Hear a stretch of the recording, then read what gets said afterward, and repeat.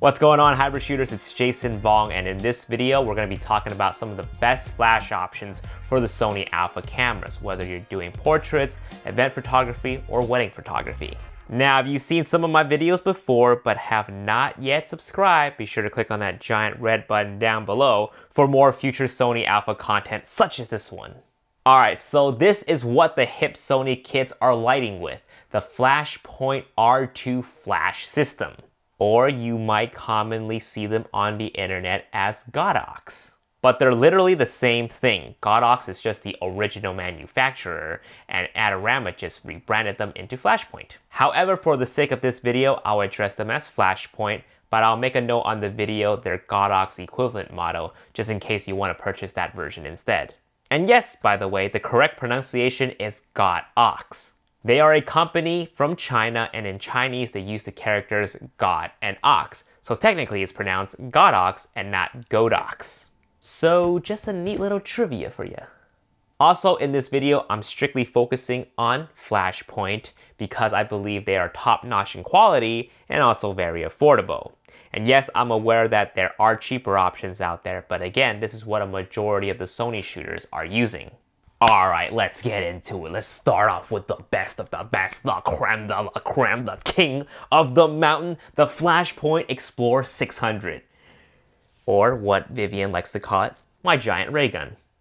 Now, this is the first monolight that I've ever bought, and coming from someone who is just a complete newbie with off-camera flash a couple years ago, I can honestly say this was extremely easy to use, and I was getting amazing results immediately. Of course, it did cost me a pretty penny because I bought it right when it came out.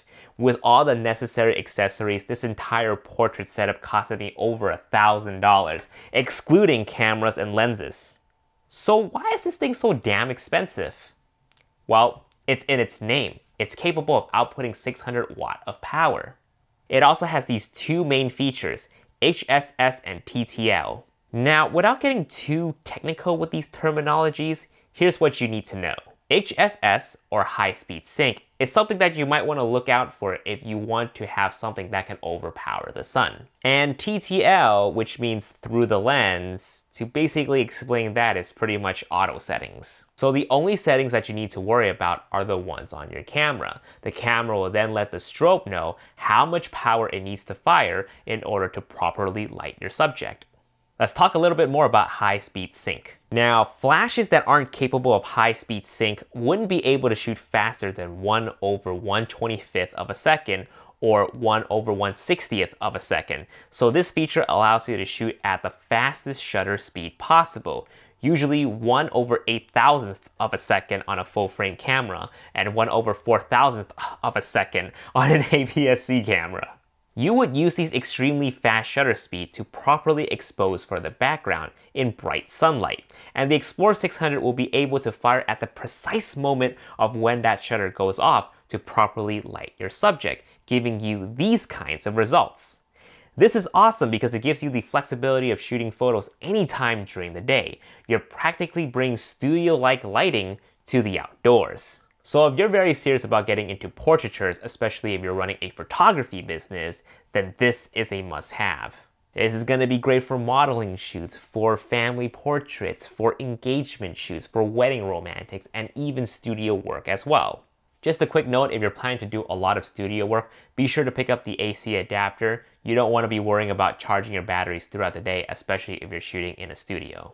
Now, there are not a whole lot of cons about this strobe other than it's kind of big and kind of heavy. So if you're doing anything by yourself, you're shooting by yourself with no assistant, then pick up a sturdy C-stand or a light stand with some sandbags weighing it down just to be safe. This will of course add to the bulk of things you will need to bring on a shoot. However, if you could get a mobile lighting assistant, that would be the best, as they'll be able to help you adjust the position of the strobe much quicker. I'd recommend picking up this Photo Flex pole reach for extra mobility. For the modifier, I've been using the 38-inch Parapop Glow Octabox, the Bowen's mount, and it's been working fantastic. To trigger the strobe, I use this wireless transmitter, which usually comes bundled with the light itself. Just make sure the one you're getting specifically says it's for Sony. And you can also use the same wireless transmitter for all the other flashes that I'll be talking about later in this video.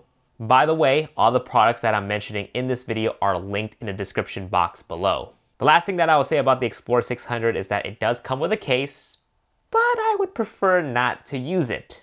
I usually put it in my ThinkTank Trifecta 10 bag, and it actually fits everything that I need, including the a7RIII and the 85G master lens back when I had it.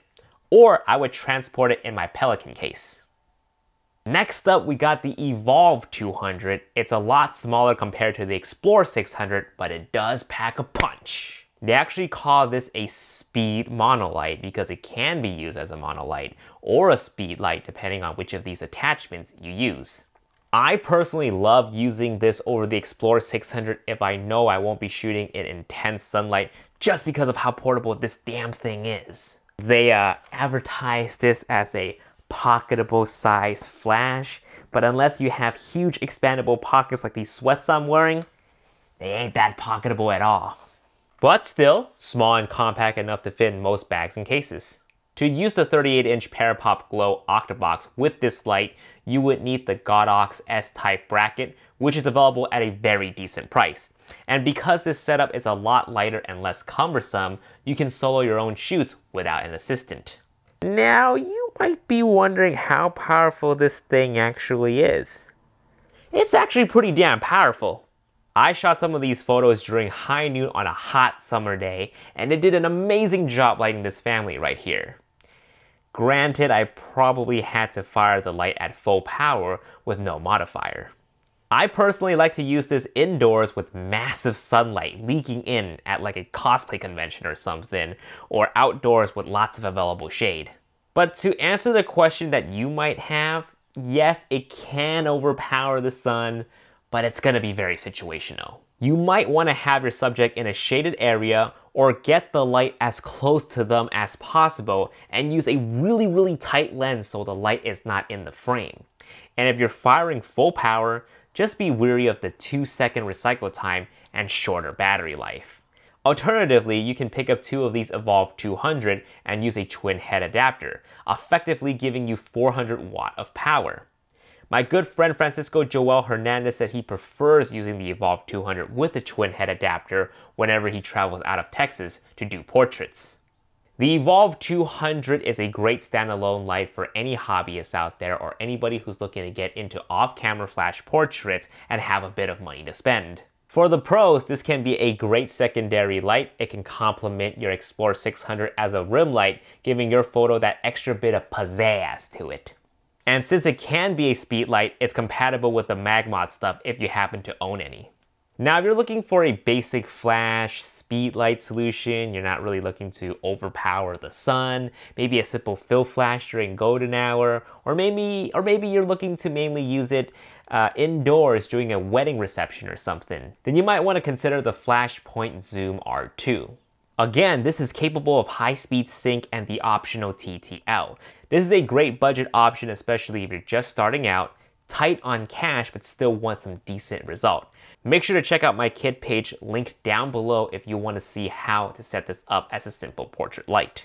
The Zoom R2 can act as a transmitter, so if you have multiple of these or any of the R2 lights, it can trigger them all to fire at the same time.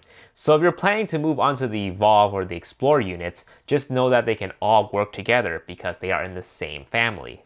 If you're using one of the Sony a6000 series cameras, then I recommend going for the Zoom R2 Mini.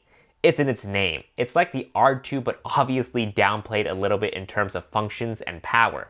However, the form factor is much more compact and friendlier for the smaller cameras. And yes, it's capable of high-speed sync and TTL and can be used to trigger the other R2 family members as well.